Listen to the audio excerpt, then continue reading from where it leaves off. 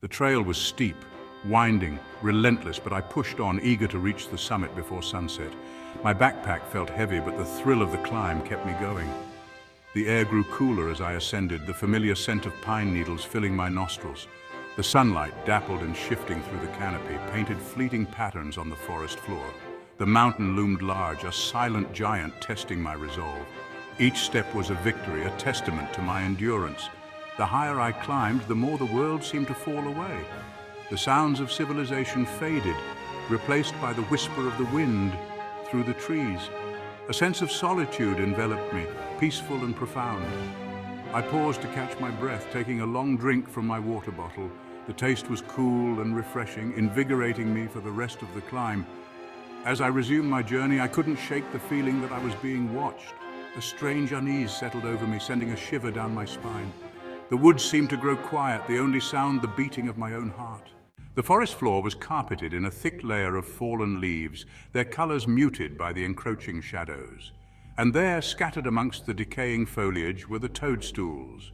Bright crimson caps, dotted with white, stood out against the muted browns and greens. They were beautiful, in a strange and unsettling way. I recognized them instantly, of course: Amanita muscaria, fly agaric, their vibrant color a clear warning of the toxins they contained. I knew better than to touch them, let alone eat them, but their presence here, so numerous and so vibrant, filled me with a sense of unease. As I continued my ascent, the toadstools seemed to multiply. They lined the path, their crimson caps glowing in the fading light. The forest itself seemed to be closing in, the trees pressing closer together, their branches intertwining overhead. The air grew heavy, thick with the scent of damp earth and decaying vegetation. There was a stillness to the woods now, an unnatural quiet that sent chills down my spine. The wind, which had been a constant companion throughout my hike, had vanished. Even the birdsong had ceased. It was as if the forest itself was holding its breath, watching me, waiting. I emerged into a clearing, a small patch of open ground surrounded by towering trees. The sun, now low in the sky, cast long shadows across the clearing, twisting the familiar shapes of trees into grotesque caricatures. And then I saw him. He stood at the edge of the clearing, his back to me, a tall, gaunt figure shrouded in shadow. He wore a long, dark coat that reached his ankles, and a wide-brimmed hat obscured his features. He didn't move, didn't even seem to breathe. He just stood there, a dark silhouette against the dying light. For a moment I froze. My heart pounded in my chest, my breath catching in my throat. Fear, cold and paralyzing, gripped me. Who was this man, and what was he doing here in the middle of nowhere?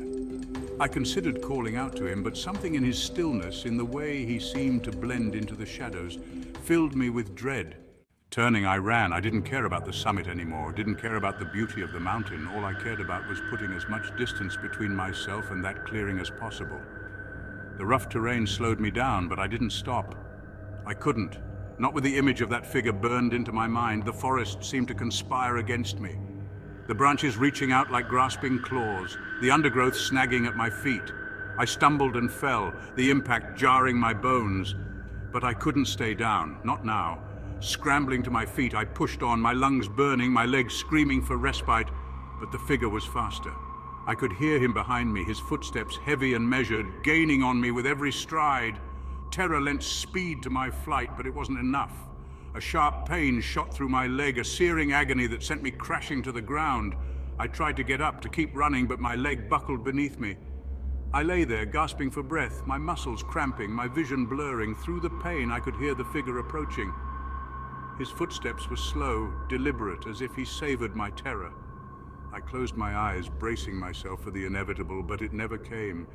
When I finally dared to open my eyes, he was gone,